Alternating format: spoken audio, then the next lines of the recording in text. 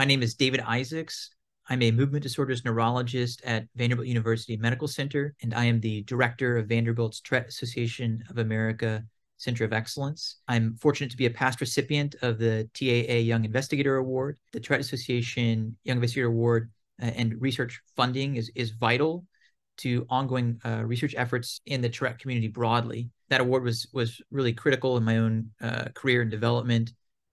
As a researcher and as a clinician, the funds allowed me to have protected time to pursue the research and to generate pilot data. Because of that, I've been able to secure additional funding. It also puts you into a community of researchers with similar interests to be part of a broader network, which I myself have found extremely fruitful. We're very excited about where this work is going.